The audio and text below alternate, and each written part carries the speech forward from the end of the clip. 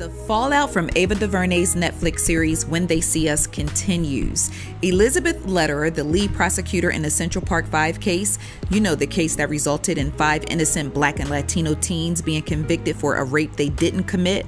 Well, she's resigned from Columbia Law School. Here's the scoop via the New York Times.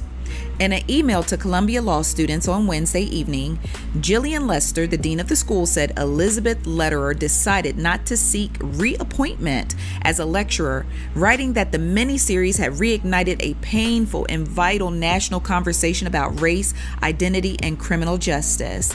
The email included a statement from Ms. Lederer saying that she had enjoyed her years teaching at Columbia but would not be returning. Given the nature of the recent publicity generated by the Netflix portrayal of the Central Park 5 case, the statement said, "It is best for me not to renew my teaching application." Since When They See Us premiered on May 31st, Prosecutor Linda Fairstein deleted all of her social media accounts. She was removed from the boards of 2 nonprofits, and she was dropped by her publisher.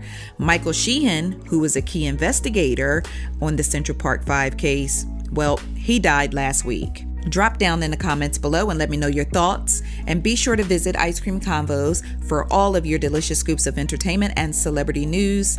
And subscribe to our YouTube channel.